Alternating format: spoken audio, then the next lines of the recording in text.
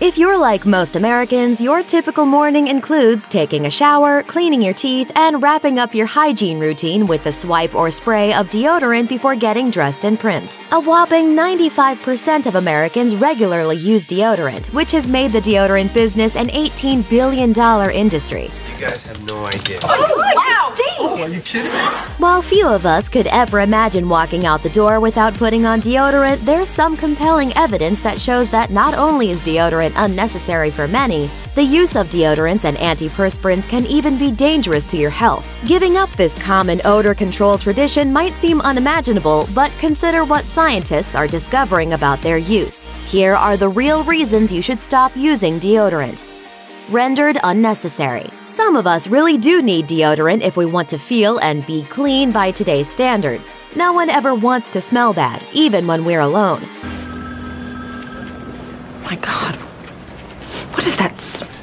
But not everyone actually needs it. The reason some people smell badly in the armpit region is because the bacteria living there breaks down lipids and amino acids found in sweat and turns them into substances that have a very distinct odor. However, one study found that not everyone produces the bacteria that leads to underarm odor. Scientists discovered that a gene called ABCC11 determines whether people produce wet or dry earwax. Interestingly, people who produce the dry version of earwax also lack a chemical in their armpits that leads to underarm odor. Researchers discovered about 2% of Europeans lack the genes for smelly armpits, while most East Asians and almost all Koreans lack this gene. So, for those who don't have the genetic propensity for underarm odor and still wear deodorants, it's just an added, unnecessary expense.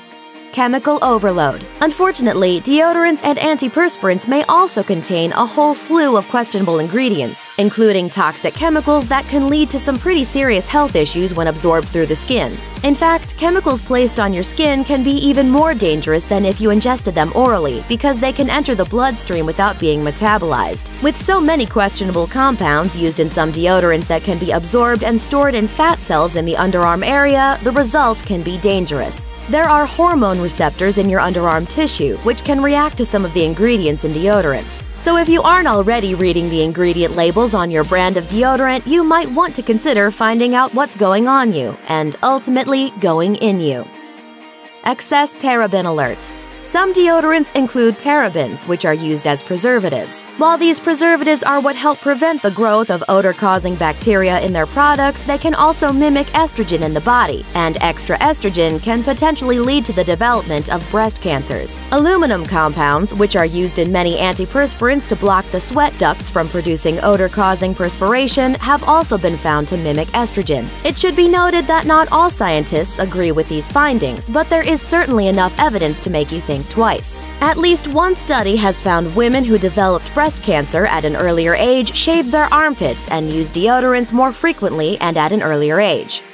Dangerous pesticides. An antibacterial agent and pesticide known as triclosan is another common ingredient found in some deodorants and antiperspirants. Several animal studies have shown triclosan may alter hormone regulation and has been thought to contribute to antibiotic-resistant bacteria. It's also been linked to a slew of other health risks, including skin irritation and endocrine disruption. Surprisingly, research in 2008 found triclosan in the urine of nearly 75% of people tested. In light of the research, several cosmetic companies, including Johnson & Johnson and Procter & Gamble, have said they would be removing triclosan from their products out of safety concerns, and the FDA announced it was banning the use of several common ingredients, including triclosan, in antibacterial soaps and washes.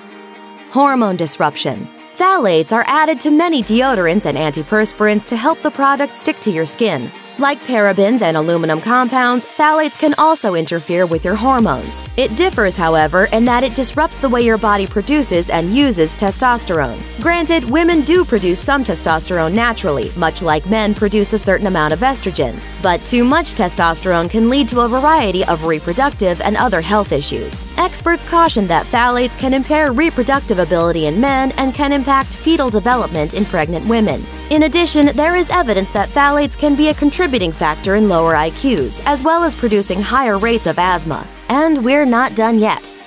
Odor increase. Okay, wrap your head around this. Antiperspirants use antimicrobial agents to kill bacteria and other ingredients to block your sweat glands. However, antiperspirants actually affect the bacterial balance in your armpits. Ultimately, their use can actually create an even greater odor-inducing sweat problem. The bacteria killed off by deodorants and antiperspirants allow bacteria that produce even more pungent odors to thrive instead. In other words, they can mess with the microorganisms, many of which are beneficial, that live on and in your body. As some researchers would argue, deodorants can make the odor more pronounced, while stopping the use of antiperspirants may eventually lessen the smell. More food for thought. Before you assume deodorants and antiperspirants can actually stop body odor as much as you might think, consider that the FDA only requires that a brand reduce sweat by 20% in order to claim it provides all-day protection. Producers that claim their product is extra strength need only reduce dampness by 30% to pass the grade.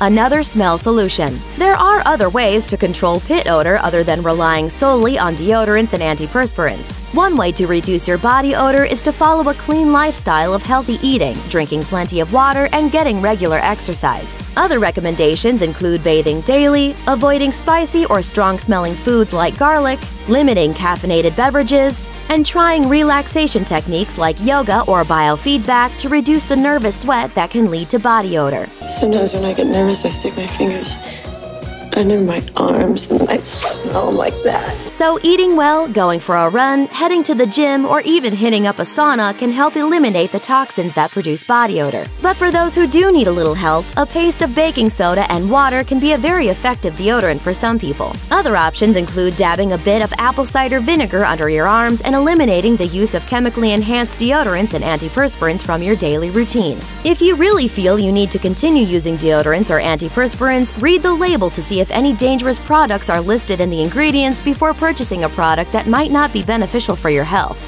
Odor offers ophalactigil emancipations. If you can't even pronounce what you read there, that's a good sign you might want to take a deeper dive into what's included in the mix. With so much conflicting information out there about the safety of deodorants and antiperspirants, it's better to be safe and a little smelly than sorry, right? Thanks for watching! Click the list icon to subscribe to our YouTube channel. Plus, check out all this cool stuff we know you'll love too!